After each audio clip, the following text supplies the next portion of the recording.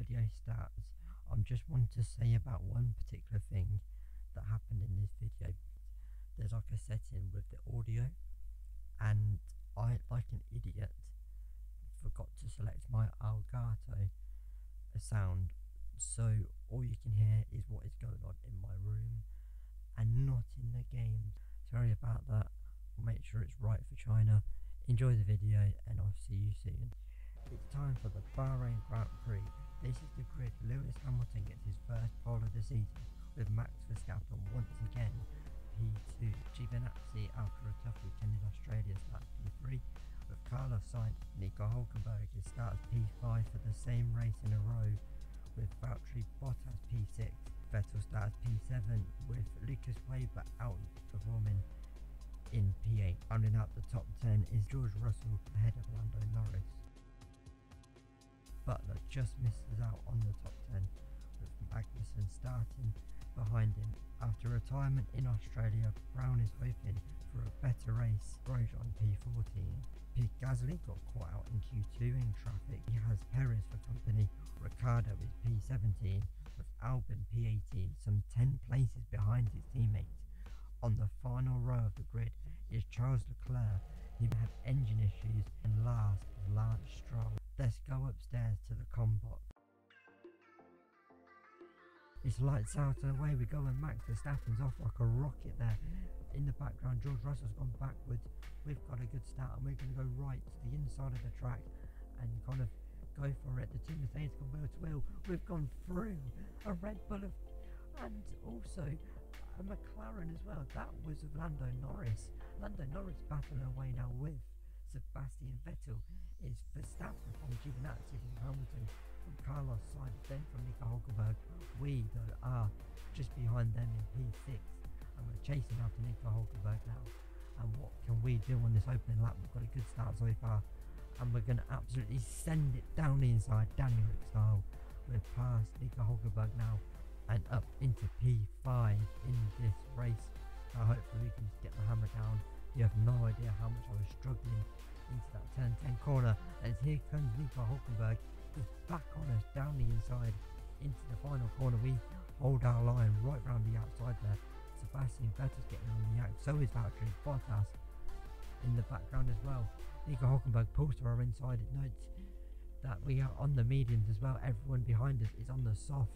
We've defended to the outside, now to the inside through that corner, and now we can get with our race hopefully. But Nico Hulkenberg is still there. The two Mercedes up the road going wheel to wheel as well. Down the inside goes Nico Hulkenberg. We hold our line all the way around the outside and defend the German once again. This race, the car felt so much better from Australia, and here he comes again, Nico Hulkenberg. I promise you this is another lap, but it does look very similar to lap one. This time though, Hulkenberg staying alongside us for longer, but we somehow have excellent traction out of the final corner and are past Nico Hulkenberg, but he's just got the slipstream on us and he's past us now. I think into turn one. He's surely got us here. Yes, he has. The two Alphas going to wheel to wheel as well. We go right round the outside of him though. That is a mega move. Somehow we pulled that off. That was an amazing move. Nico Hulkenberg left it very late. Now to the inside,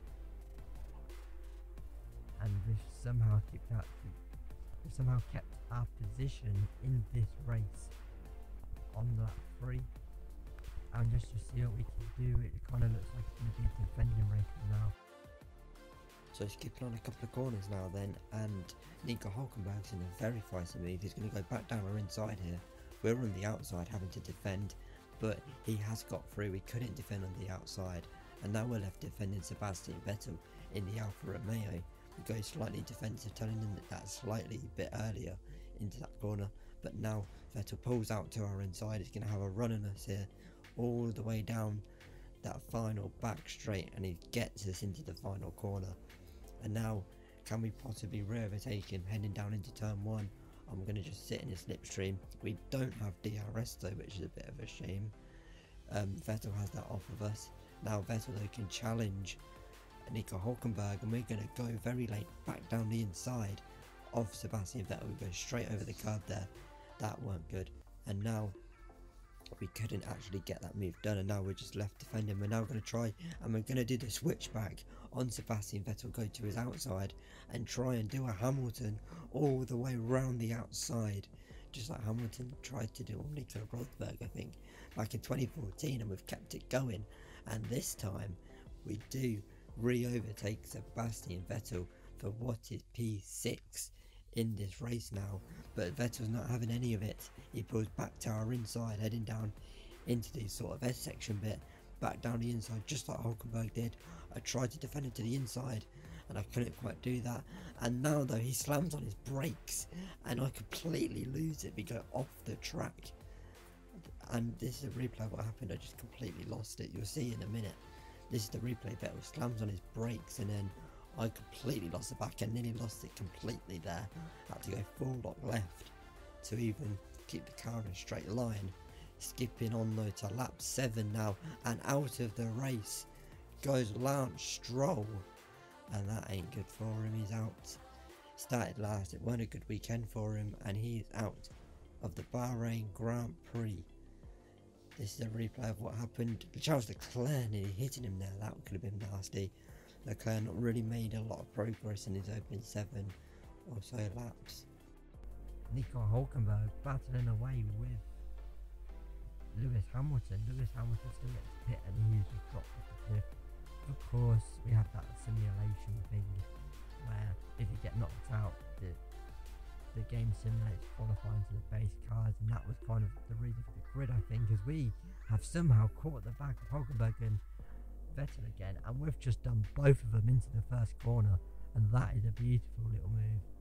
Now on lap 8 we're defending Sebastian Vettel. We've gone very deep there, very deep into the pits goes Nico Hulkenberg, and now we can defend Sebastian Vettel.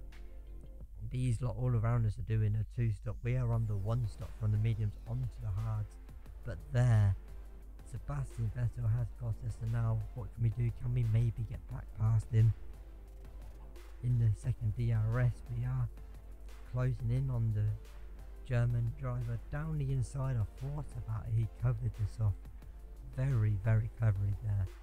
Skip on a lap though, and out and into the pits has gone Sebastian Vettel here, and out of the race goes George Russell, our teammate, same as Lance Stroll, and that is another Mercedes engine going bang in this race. Can it not cope with the heat? Is the Mercedes reign over? And of course that is very nerve-wracking for us in this race. If George Russell's engine is gone, is our car going to do the same? That is one thing we've got to think about. Max Verstappen overtook us there for the lead in this race. We were actually in the lead, so that was always a bonus. Into the pits on lap 13 we go, and onto the hards we will be going, and we've actually been in the race this time. Of course, from this lap last time out in Australia, we'd pretty much already retired. I'd already called it a day, and let's just see. We can now, if we're very clever and we can get our head down, we can gain some serious time, because everyone around us in that opening stint is on a 2-stop. So if we play this right as we go very deep and lose out to the Toro Rosso there, we can play our if we play our cards right, as it were, then we can gain some serious points and positions.